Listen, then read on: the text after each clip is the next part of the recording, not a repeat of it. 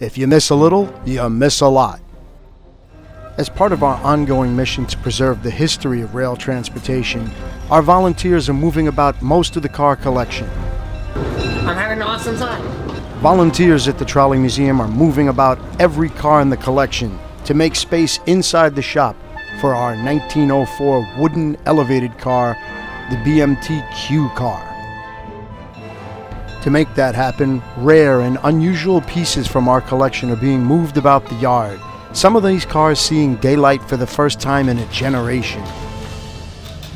Great care was required to ensure that none of these pieces were derailed, as many of the European cars have narrow profile wheels which don't necessarily like American track. All movement was done under the supervision of 30-year railroad veteran Harold Greenblatt, our Chief Mechanical Officer.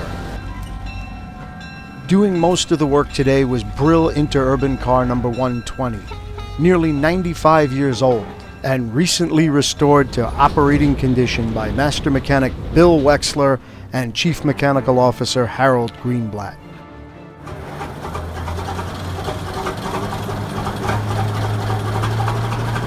For the heavier subway cars, we could still use 120, but sometimes it's more efficient to use Whitcomb locomotive number 9. It can be sometimes difficult to start, but once running, she's reliable. These heavyweight subway cars from before World War II may look rough for wear, but underneath they're mechanically sound.